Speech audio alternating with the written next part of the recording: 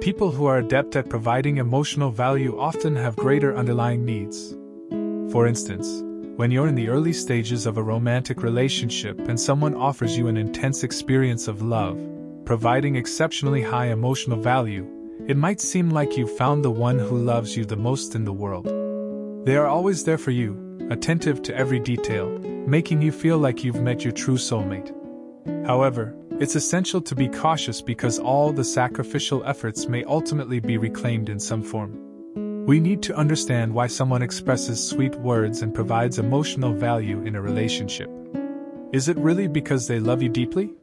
While this possibility cannot be ruled out, for some individuals, it might be a means of suppressing their own needs and emotions to fulfill their desires through your satisfaction. Every word they speak is essentially aimed at serving this purpose.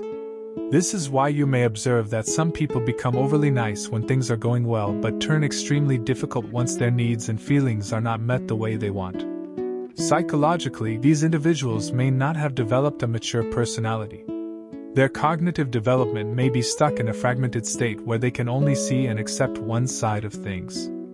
For instance, they may only accept joy and positive emotions, not allowing themselves to feel anger or negative emotions. They are only open to having their needs satisfied and idealize a state where they are loved, not accepting rejection or negativity. Being with such a person can be good when things are positive, and the emotional intensity can be high. However, if you fail to meet their needs or love them in the way they desire, they might either leave you or retaliate harshly, which is part of their emotional mechanism. Analyzing their upbringing, the root cause lies in their relationship with their mother during their formative years.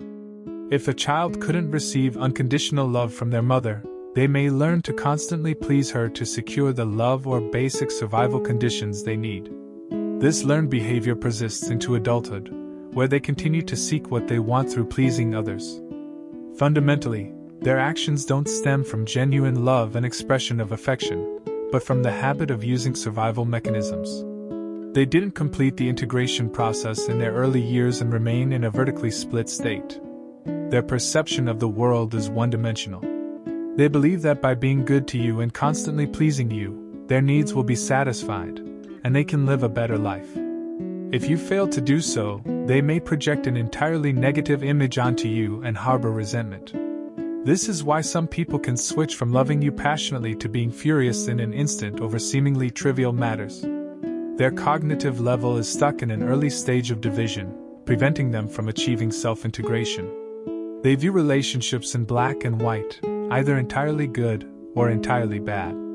If you find yourself caught in their unpredictable emotions, you might even question if you've done something wrong, leading to self-doubt and internal conflict.